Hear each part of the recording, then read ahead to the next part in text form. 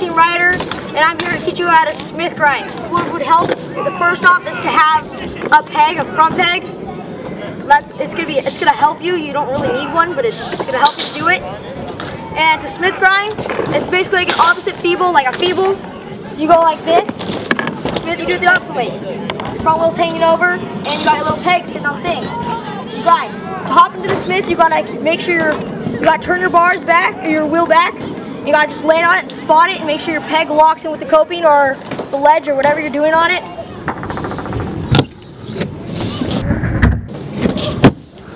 Once you learn smith, you can do some cool variations out of it, like smith to whip, smith to bar, smith to double whip, and yeah, it's a fun trick to learn how to do.